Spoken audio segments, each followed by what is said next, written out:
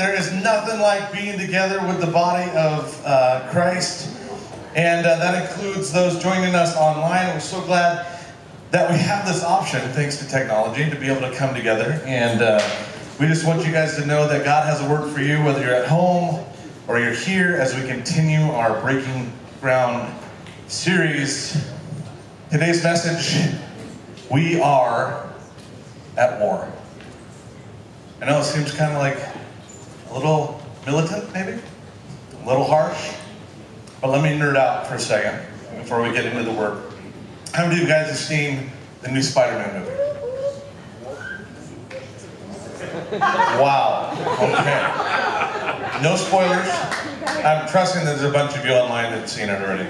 No spoilers, don't worry, I'm not going to spoil it. But Spider-Man was my favorite guy. I had more comics growing up with Spider-Man than any of the other characters. I related with him, down to earth, just like us, but he got bit by, a radioactive spider. But besides that, he was just like us and facing the same problems that you and I face.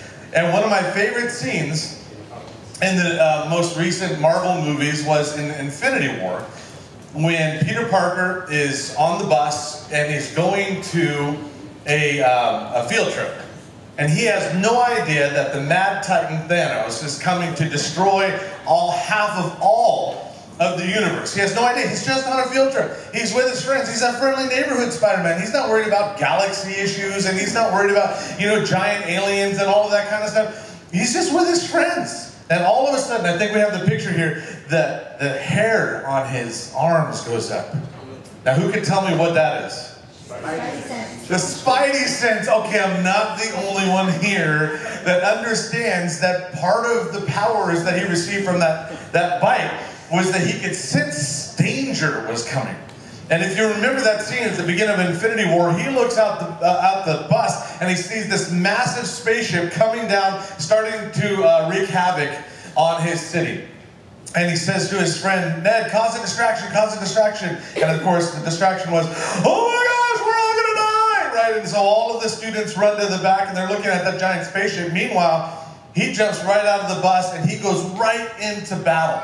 From a field trip, like everything's fine, everything's normal, to, well, if you've seen the Infinity War and Endgame, you understand he was in for the battle of his life. Now, I promise I'm not going to nerd out anymore on that. But when Marvel did this with Spider-Man, they became the most successful franchise in the world.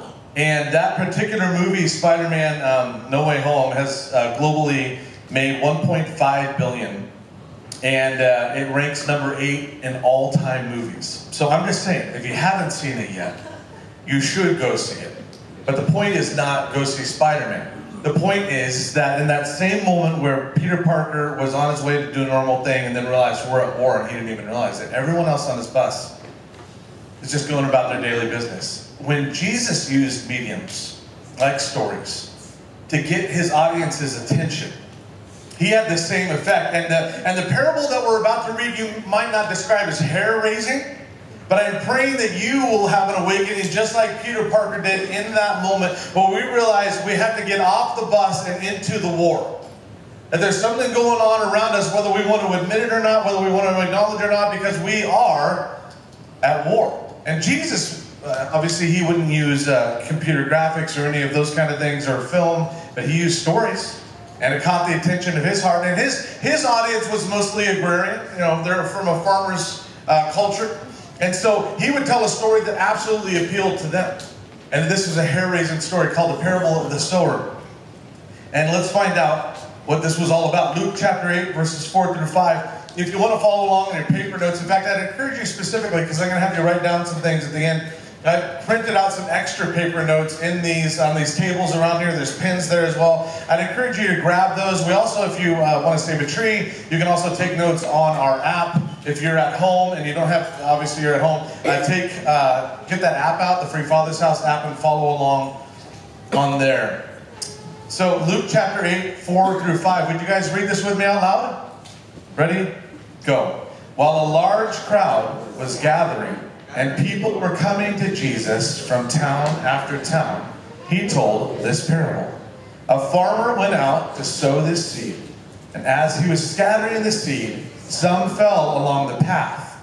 It was trampled on, and the birds ate it up. So this is just the first of 4 soils that he's going to describe. Everybody, again, in a farmer's culture, they're all leaning in like, oh, we know all about hard soil. And that's the soil that's around the crops that people are walking over constantly.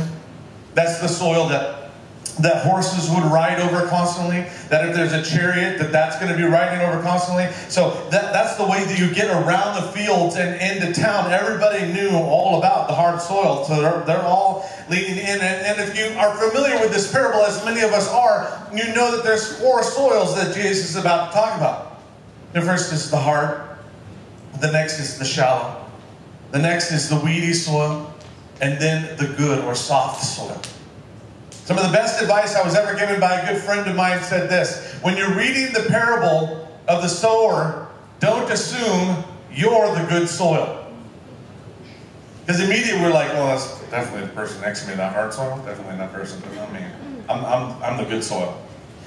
We immediately go to, well, the hardened soil must represent a hardened heart, and it does.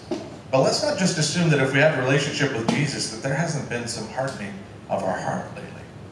So as we hear about God's heart for the hard soil on this Sunday, we'll be unpacking the rest of the soils over the next couple of weeks. Let's go ahead and understand he might be talking about us. So let's understand what this parable is talking about. You have the seed, you have the sower, and you have the soils. In this parable, because the parable is representing kingdom truths, the seed represents the scripture or the word of God that he's going to be taking and spreading over the ground. And the soil represents our souls. And the sower, of course, it represents Jesus, our Savior. And so no matter how much you put seed on this hard soil, can you guys see that? I don't know if you can see it online, but it's literally just bouncing off. It doesn't matter how many sermons you hear. It doesn't matter how many times you go to conferences, how much of the Word of God you read. If the seed represents God's Word or Scripture, it doesn't matter how much of it you hear, read, journal on, whatever. It's always going to bounce off. It's never going to take root. And the Savior gives us, because He loves us so much, is going to give us multiple opportunities and exposures to the Word of God, because the Word is living and active and it changes us. And when that seed can actually take root, that's when we see growth in our life. But if we've got a hardened heart, if our soil of our soul is hard, it doesn't matter how excellent this message is, right? And everyone said, amen. Amen. Hey, absolutely. Wow, I see how it is. No, it doesn't matter how good, because even Charles Spurgeon, one of the best known preachers ever, and I've talked to you guys about him before, he's one of my heroes, and he talked about how in his sermon, when he was preaching in London at the Metropolitan Baptist Tabernacle, back in 1852, 20,000 people every Sunday would gather for 20 years. And this is what he said about this parable. He said, your business is to preach to all of them, to proclaim the gospel to the whole creation. And if there happens to be some who prove to be like the hard path to the good seed, effectively resisting the gospel, it's still necessary that they should be in the audience. So Spurgeon, one of the best preachers and pastors in all of Christendom history, he said, we want all the soils in the house. We don't just want one. We're not just going to focus on the good ones. We want even the hardest heart, right? We want the ones that if they say, man, I can't come to church. If I come to church, lightning's going to strike me down, right? We have friends like that. They're like, I can't come to church. There's no way, right? There's no way I'm going to come. There's no way God would allow me to even walk into a church building. And here's Spurgeon going, no, we need to. And it was so interesting, and I've shared this a little before, so I'm not going to go into great detail on this part of the story, but sometimes you have to get outside of your context in order to see back into your context. And I had a chance to go to London for my master's cohort just for a couple of days, and I got to actually go to Spurgeon's church. And it was just an amazing thing. I got to go inside, and unlike Spurgeon's passion to reach the lost, and he led like his generation to the Lord, the elder that was there now trying to keep things going, he had a real heart for the Lord, but he was really discouraged. He gave us the tour, kind of, showed us around, the statue and the pews and all of that kind of stuff. There, there's my man Spurgeon right there. And he showed us all around, but when we sat down, I and my cohort of mostly pastors, he just said, hey guys, we're in trouble here in England. We're in trouble. And I think Christianity is on, and this is his words, on its last legs. And he wasn't exaggerating. Each census shows, according to this article here that I read in the London Telegraph, each census shows the collapse of religion to be the biggest single social trend in Britain, even bigger than Brexit. As atheism and apathy combine, the most recent surveys show that 70% of 16 to 29-year-olds in the UK identify themselves with no religion, and just 7% call themselves Anglican, which is the Church of England. And when I looked at that and I heard his heart, I understood how discouraged he was. And here's what you and I need to know. That's not just happening in England. That's happening here. In fact, most sociologists would say that America is only about 10 years behind Europe in terms of the sociological trends. I literally just read a survey about how Protestantism, which has been by far over the last few decades the highest number and the growing number, it's declined rapidly over these last couple of years for the first time. That we're a part of the Protestant believers or people of faith. And he just said, you know what, it's impossible to reach these people. He was just being really honest with us as a pastor to a bunch of pastors. It's a bunch of atheists, agnostics, Muslims, young people. You know those young people. What are you going to do with them? They don't pay any attention. They're always looking at their screens, right? Right, guys? Back there? And then he says, oh, and then people who play instruments. And I'm like, wait, what? Yeah, those churches that play instruments, they're far from the Lord. And of course, we're all pastors of churches that play instruments. And apparently, and I had to go back and look at this, apparently Spurgeon did not like instruments. Sorry, Josh, no offense. Spurgeon, I think he would have loved your heart, but he didn't like the fact that you played an instrument here on Sunday because he felt it was a distraction. But here's what I love about Spurgeon. He acknowledged other people are going to do that, and that's fine. I'm going to focus on the way that God has asked me to do it, and we're going to keep reaching people. But here I found myself on the list of unreachables. According to this pastor that was now at Spurgeon's church, where 20,000 people every Sunday were coming, now it's like largely empty. It's mostly just a memory of what once was. And here's this pastor with a heart that's breaking, but also you could tell it was rather hard for a whole list of people that he didn't think were ever going to come to know Christ. And now I found myself on the list because I happen to play an instrument. And I remember just walking out of that time so discouraged. My God, what's going on here in Europe? What's going on here in England, in the UK? And that same day, we went to go climb St. Charles Cathedral, which is 360 feet high. And it's 800 stairs if you want to get to the top viewing section. And I was like good at 300 stairs. I don't know about you, but I'm like, you know what, I can just look at pictures. At 300, I'm like, glory, hallelujah, this is amazing. Can we go get lunch now? And I just felt like this thing inside of my heart's like, John, you need to go to the top. And I'm like, oh gosh, 500 stairs. Right, and I'm all asthmatic, right? And everyone's going by me. I'm like, hey, tell me how it is up there. Just maybe take a couple pictures. I'll take a look at it. And again, I just felt like, no, you need to go all the way to the top. So finally, I'm like crawling, and I finally get to the top. Took this with my phone. And I just felt like the Lord said, when you're on the ground for too long, you lose perspective. Sometimes you need to come up and see things the way I see them. And as I looked out over London, I began to pray for the church, the Metropolitan Tabernacle, for that elder that I just heard, whose heart was hardened and hurt. I began to pray for the churches in England, and then I began to pray for the churches in America. And I just felt like the Lord was saying, I need you to see things the way I do. You think you're at peacetime. But John, you're at war. You're walking around like everything's fine. And I need you to go to a war for souls. That's the perspective that I'm praying that God would give us, those watching online right now. And here's the thing that I want us to understand first and foremost is that we're at war. We are. But it's a war for sinners, not with sinners. You can fill that in your first blank.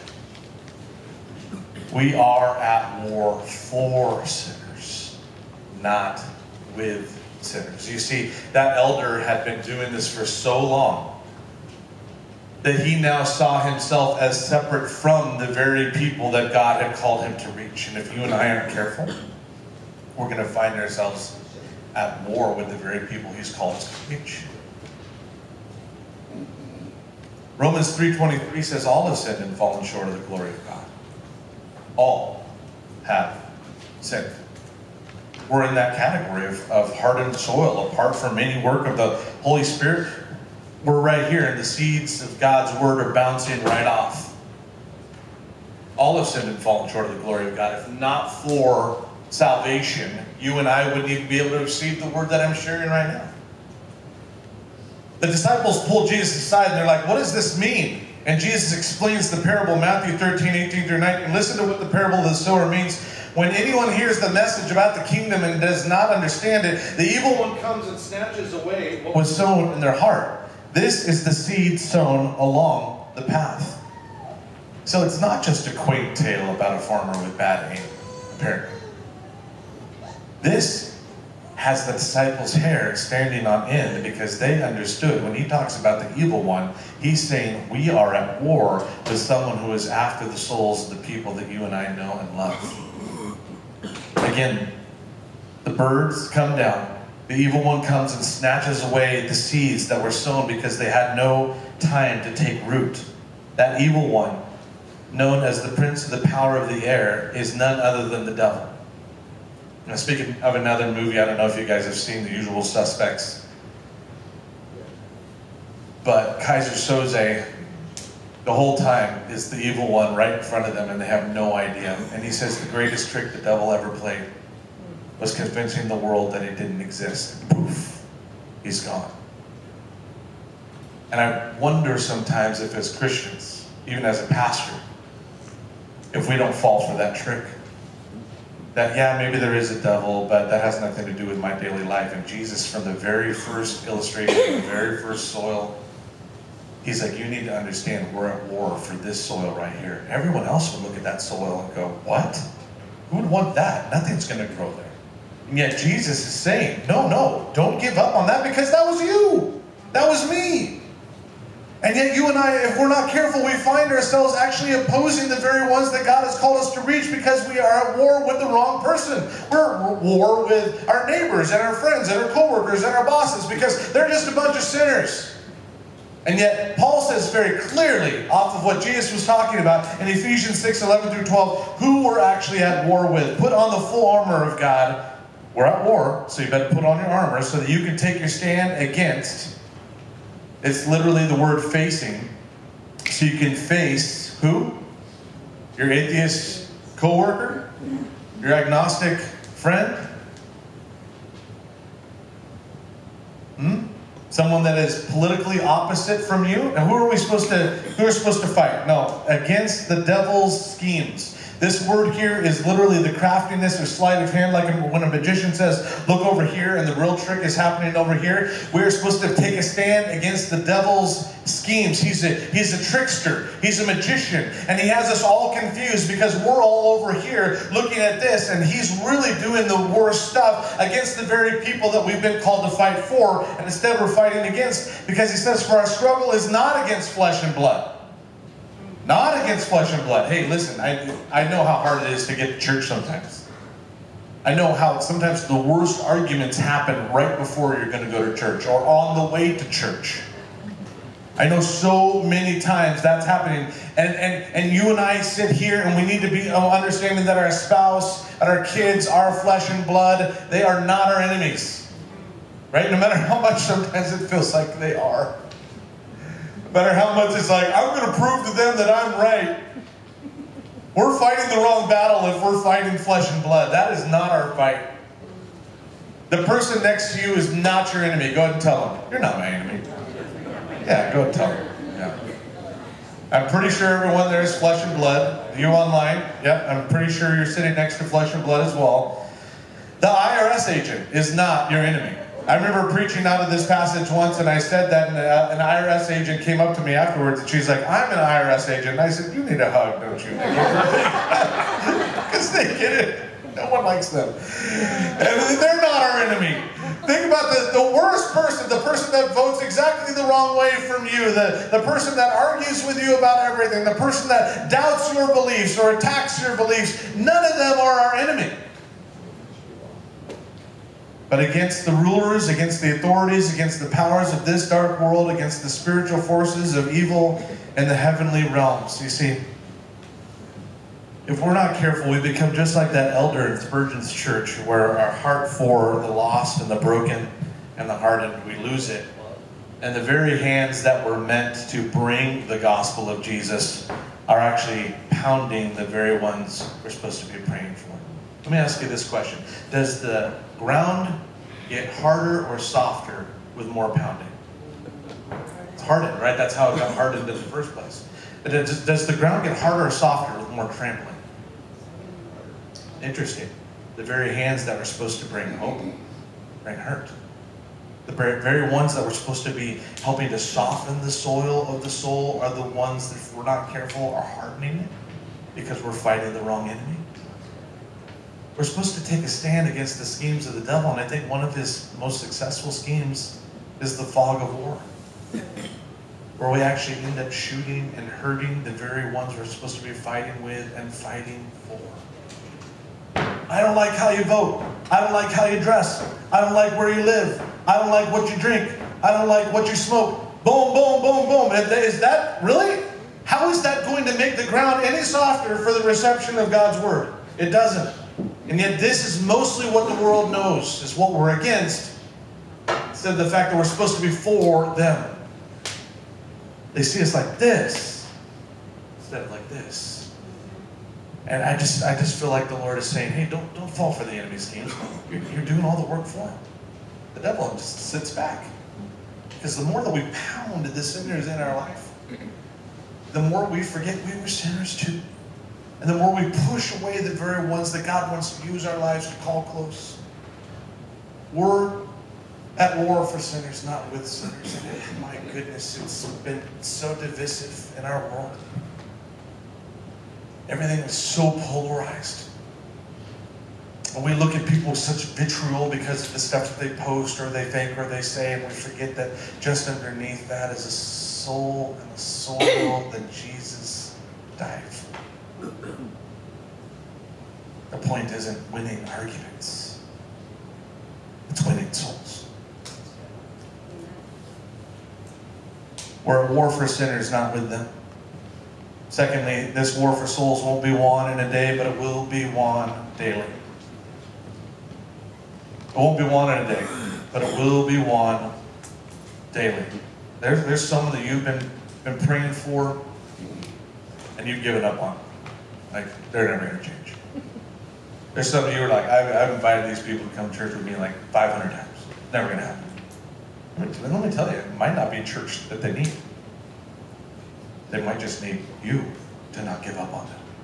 They might just need one person who sees the soil just under the hardened heart. Do you understand that the worst thing that we can do is trample on the ones who've already been trampled on?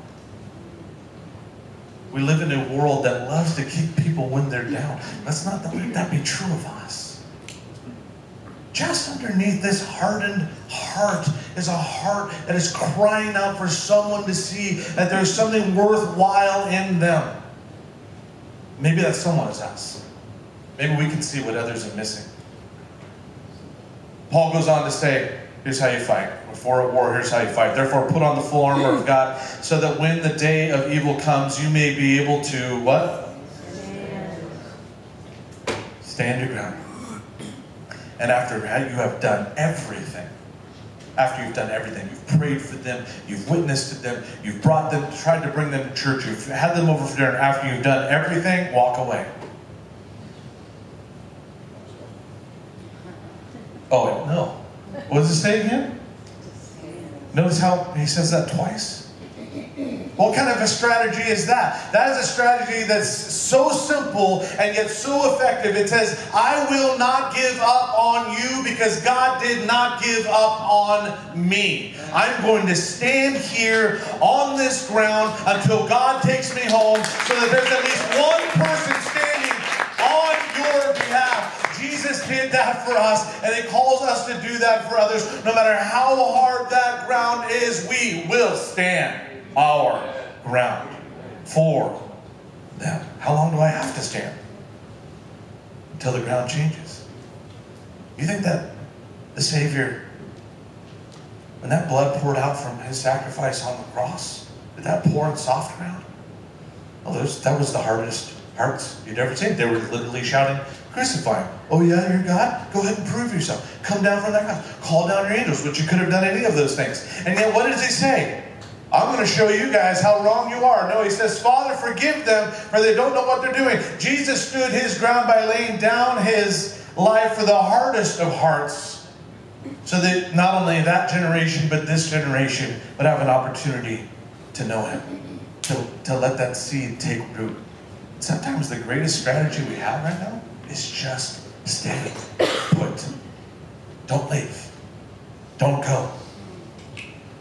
Don't run. Stand. When you've done everything else, what should you do? Stand. Yeah. It's not going to happen in a day, but it will happen daily. According to U-Haul, they reported last week that California remained the top state for out-migration. Anybody surprised? No. Want to talk about hardened ground? Where do you think I got this ground from? Yeah, this is California soil right here. And we all have a whole lot of reasons, a list of them, just like that elder in the tabernacle. Spurgeon's church had a whole list of reasons why this is only going to get worse. Christianity is on its last leg. California is going to hell in a handbasket, and I'm not going with them. I'm out of here. Right? Everybody has a whole bunch of good reasons why. But what if the strategy that God is telling us now, well, U-Haul literally ran out of trucks. They did, according to this article. A new report released on Monday revealed more than 600,000 people have left New York and California during the pandemic. No surprise. But if everyone leaves, who's standing? If everyone runs, who's fighting? I know it's not an easy assignment. But the best battles are won by a few who say this ground is worth fighting for. And almost an answer to that prayer that I prayed looking over London, the day before I left, I got to go to Holy Trinity Brompton. And I got to hear from Vicka, Nikki Gumbel. Don't you just love that Vicka? It sounds so much cooler than pastor. Vicka, Nikki Gumbel, and he just began to talk about how they were celebrating the alpha groups. I don't know if you guys have ever heard about alpha groups, but it's an informal, friendly, and fun course that is basically 20 years ago, evangelical Christianity in the UK was a fringe activity associated with a loony American cult. And today, 1.2 million Britons have attended an alpha course. Thousands have come to know the Lord. The Alpha website is running in over 100 countries, 100 languages, 24 million people. It's run by Anglicans, Presbyterians, Lutherans, Baptists, Methodists, Pentecostals, Eastern Orthodox, Roman Catholics, all variations on the same material. The first course is this. Get this. It's super awesome. You get around a table, you eat, and then you talk through questions like, Talk 1, Christianity, boring, untrue, and irrelevant? Question mark. That's the first one out of the gate. The point is literally, who do you invite? The point is literally to invite everyone that was on that elders at the Tabernacles list, to invite all of them to actually come and sit around a table with you and eat. That's actually the point. Everyone that elder said they're never going to come to Christ, those were the very ones that were on the invite list to come around a table and let's just go ahead and have a free and safe place where we can ask difficult questions about what it is that we say we believe. When you're walking into Holy Trinity Brompton, that's a famous sculpture of the Father embracing the prodigal son. If that doesn't tell you the heart of this church, I don't know what does. And I got to be there on that morning. I was so excited. It was their water baptism. And they had a baptism right in the stage. And they brought up people that had gone through their Alpha course. And they brought up a mother and a son. And the mother got up first and she said, I got divorced from my husband, and I will just be honest with you. I didn't want to just divorce him. I wanted to murder him. And I was like, oh, that's fine. And then I get, oh, she's not joking. She literally wanted to kill him. She had been so hurt and wounded by what this man did and how he had cheated on her, and her heart was so hard that she just wanted to not just divorce this guy, she wanted to kill him. And then she said, so then I went to an Alpha course, and over the course of 6 weeks, I found Christ. I was baptized in the Holy Spirit, and now all I can do is pray that my husband will have the same experience as I did, my ex-husband. And standing next to her was her son. And this blew me away even more. He just said, I don't believe in Jesus. I'm not even sure where I'm at with God. But I seen what God did with my mom. So it makes me want to find out more. I was so thankful that she found this Alpha group, that she found this church. And I'm ready to start asking questions. I'm like barely holding it together because, are you kidding me? That there's a church context where someone can get up in front of the church and say, yeah, I don't really believe what you guys believe, but I'm willing to find out more because I've seen the fruit in my mom's hardened heart. Whoa. So by the way, if that's a group that you would be interested in helping facilitate, an Alpha group, come talk to me, because that's my dream, is to see a bunch of those come up out of the Father's house. That's the kind of church that I want us to have here. But why don't we? Well, because our hearts grow hard through impatience. You guys get it? A little flower pun there. Let's just be honest. I know you guys were shaking your head. I had to go there. We are, instead of sowing the seed of God's word, we are sowing in patience. And we're just like, I'm so done waiting for you to change. Nothing's ever going to change. I'm done with this. I'm tired of waiting for you. And yet God says in his word, in 2 Peter 3:9, the Lord isn't being slow about his promises, some people think. He's being patient for your sake. He doesn't want anyone to be destroyed, but wants everyone to repent. God literally puts heaven on hold. He's coming back for his church, make no mistake. But he puts heaven on hold for just one more, and here we are sowing in patience. I don't got time for this, God. But God had time for us. James 5:7-9 says, be patient then, brothers and sisters, until the Lord's coming. See how the farmer waits for the land to yield its valuable crop, patiently waiting for the autumn and spring rains. You too be patient and stand firm, because the Lord's coming is near. Don't grumble against one another, brothers and sisters, or you will be judged. The judge. Who's the judge? Who's the judge? Okay, I'm just making sure we're all aware of who the judge is, because I've seen a lot of judging and it hasn't been God. It's been mostly us with our gavel running around pounding people. That's wrong. That's bad. That's evil. Get away. I don't like you. But we're not the judge. It says he is. And he's standing at the door. We are at war. The first scheme of the enemy is the fog of war. If you want to, this is not in your notes, but the second scheme of the enemy is to have us give up the fight. We're supposed to take a stand against his schemes. And we give up way too soon.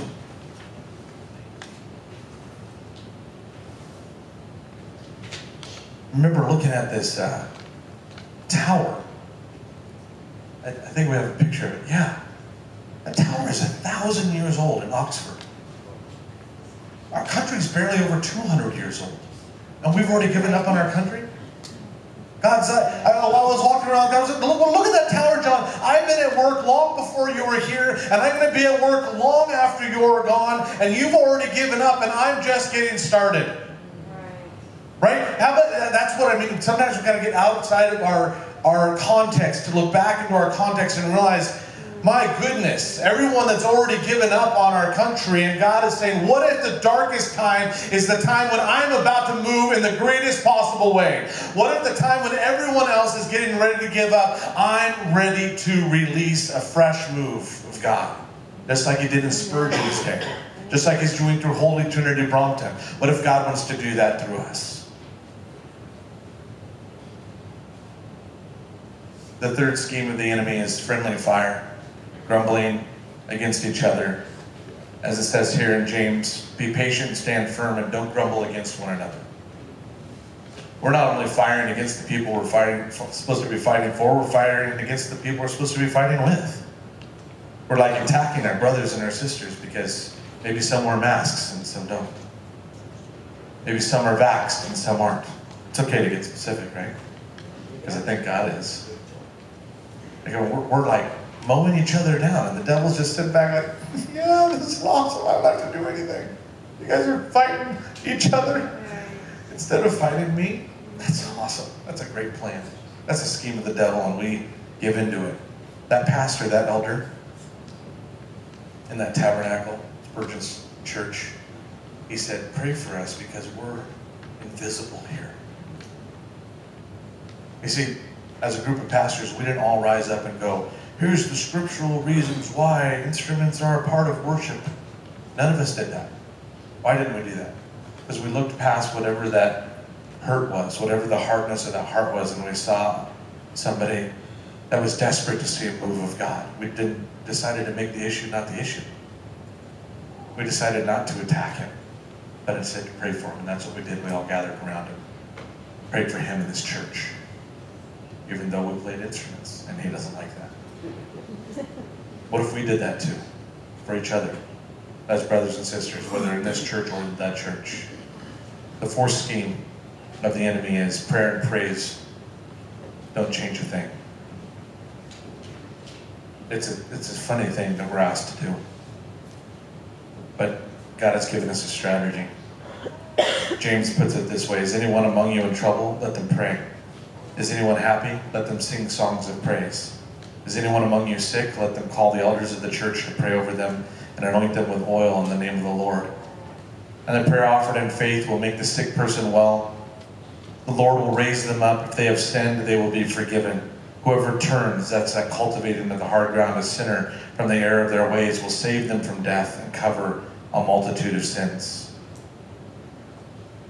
The enemy wants to convince you that your prayers are never heard and that your praise is a waste of time. Why? Because he knows that that's how we do battle. Praise softens. Prayer deepens. Praise softens our heart first so that we can begin to see the breakthrough in our heart and begin to see that breakthrough in others. And then prayer digs deeper so that we can begin to see growth happening in our life, so that we believe that growth can happen in the lives of those around us. Praise and prayer, they seem ridiculous. Like, what are you doing talking into the air? Why do you guys even do this? Right? Our brains, our logic just goes, this is not doing anything. And yet we just read in James, actually, this is doing a whole bunch. It's softening you so that we can see God soften others. You guys have some people that you really don't like in your life. Can I just challenge you during this 21-day fast to pray for them? And have God give you his heart for them. People that you've given up on. He's just getting started with. And I want you guys to write on those notes there. We're only 1 week into our 21-day fast. I want you guys to write some names down. People that you've given up on. And I want you to put it like in your Bible or on your fridge or something like that, that over the next 2 weeks of our fast, we're going to be praying and fasting for them. For the hardest people in your life. The people with the hardest ground.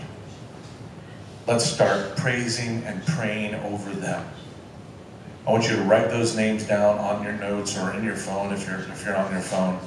And I want us to commit to the next 2 weeks, all we're going to do. Every time they come up in our brain, every time we think about that last argument that we have, every time we think about how much they hurt us, we're just going to lift them up before the Lord. And we're going to let God begin to soften our hearts for them so that we can be a part of Him softening their hearts for the Lord. Let's pray. If you guys would bow your heads and close your eyes. Maybe a few of us in here will go ahead and admit that out of the soils, there's some hardness of heart. There's some places where we have turned away from God, or maybe we don't even really know Him as our personal Lord and Savior. If that's you, this is the first step. Jesus has such a heart for you. All you have to do is acknowledge your need for Him and His forgiveness. So if you're here now and you want to receive Jesus as your Lord and Savior, or you want to come back to Him after a long time away, I just want to agree in prayer with you. With every head bowed and every eye closed. If you just raise your hand right now, I'd love to agree in prayer with you right now. Say, I need to come to the Lord. Yeah, I see that hand. Thank you so much. Anyone else? I need to come to the Lord, or I need to come back to the Lord. Just raise your hand right now so I can agree with you in prayer. Yeah, I see that hand back there. Thank you so much. Anyone else? It's going to give one more moment. That's what this moment is here for. It's for you. He loves you so much, calling you to Himself. Anyone else?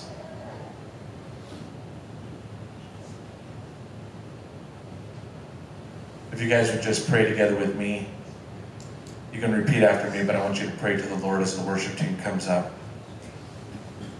Heavenly Father, repeat after me. Heavenly Father, thank you for sending Jesus. Jesus, thank you for coming for me. Thank you for dying for me. Thank you for taking my sin and my shame upon yourself. I don't deserve it. I can't earn it. I just know I need it. So I receive it. Your forgiveness, your grace, softening my hardened heart so I can walk with you. From this day forward, I belong to you. And I pray this prayer so that I can hear it, so those around me can hear it, so even the devil can hear it. But most of all, that you would know you are my Lord, my Savior, and my life belongs to you. In the name of Jesus. Amen. Can we just celebrate those that have come to know Christ, guys?